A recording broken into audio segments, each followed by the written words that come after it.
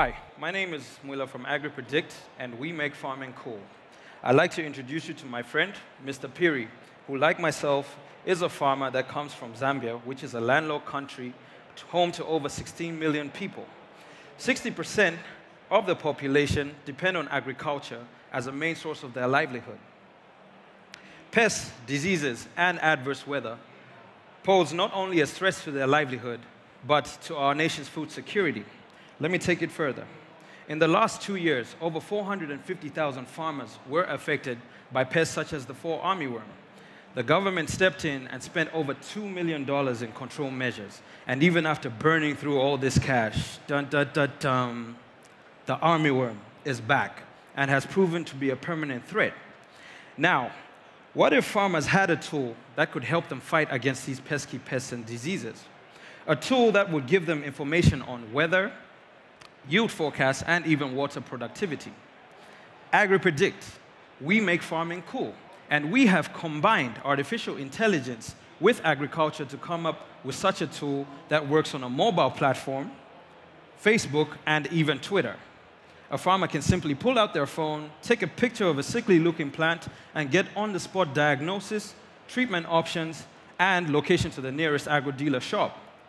For farmers with a basic phone, we have built a USSD feature, and they'll be able to receive updates on impending attacks, treatment options, and even drought predictions. Through our partnership with SNV, we raised over 10,000 euros and managed to onboard 22,000 farmers in just 8 months. We plan to charge our clients 99 cents for our services, and our target is to onboard over 300,000 farmers by 2020 and 200,000 farmers every year after that. Ambitious? Yes, but that's the AgriPredict way. My all-star team is made up of myself, Mr. Smiley over there. That's my proficiency. A data scientist, a machine learning expert, and a UI designer who are passionate about impacting the people's lives and tailoring agriculture to the taste of the youth, a growing customer base. Through our partnership with the Food and Agriculture Organization, we are going to ensure that our clients receive up-to-date data all the time, every time. And our strategy is to partner with organizations for data sharing purposes. Ladies and gentlemen, join us as we embark on this journey to put a dent in SDG number 2. Our ask is $200,000 to ensure that our food security for Zambia, for Africa, and the rest of the world is solid. Because we are AgriPredict, and we make farming cool. Thank you.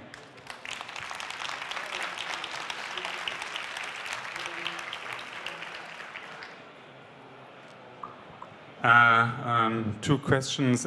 You said there are 16 million people, like actually farmers in Zambia, and you're tackling only 300,000 of them. And the second, you asked for 200,000 US dollars, but charge only 99 cent dollars to the users. How will you ever actually be like a commercial success with these numbers? Okay, that's a very good question. First of all, just a correction. There are 16 million people in Zambia. And we have 60% of the population that are on record as farmers in Zambia. So that's a correction on my part. And then secondly, when we're asking for $200,000 and charging 99 cents, because not only the application is a way for us to make our money, but we're looking at building other services around that. Like I mentioned, weather data, yield forecasts, and even predictions of some diseases. We can monetize our data and sell to government institutions or institutions like the FAO that I mentioned earlier for commercial viability. So why charge at all and not actually get penetration as fast as you can and then use the data for both the suppliers and governments and other entities that want it? And then second, what's the initial thing you're offering them, and how does it extend laterally to other opportunities like like farming efficiency? Right. Okay, so we are charging based on a survey that we did back home. The farmers were very open to it, and especially with the fact that we are putting data like weather data. That is something that's not easy to come by. So, they don't mind. Through a survey done by the Bill and Melinda Gates Foundation, it was found that the information that's so important for farmers is weather data. And that's why we're putting a little price tag on that, and they don't mind it. And sorry, what was your second question? And other options, solutions that get built into this over time, like efficiency of farming opportunities.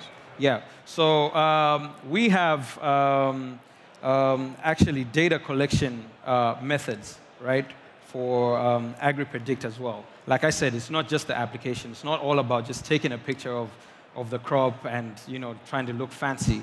We have other means of actually making our money, be it an agro-dealer store. This is something that we're trying to put. There's a big problem in Zambia, and the problem is information. For a farmer like myself, who is a youth, I want to grow tomatoes. If I key that into Google, I will not find information. Instead, I will see how to grow tomatoes in Finland or how to grow tomatoes in Switzerland. But what we are trying to do is collect this information and make this information available to the masses and the upcoming youth like myself to make it easier for farming. Do you connect also to kind of like crowdfunding? Like if the farmer finds out he needs some investment, how is he going to actually organize the investment? Okay, so on the investment part, we are not touching that yet, especially for the farmer.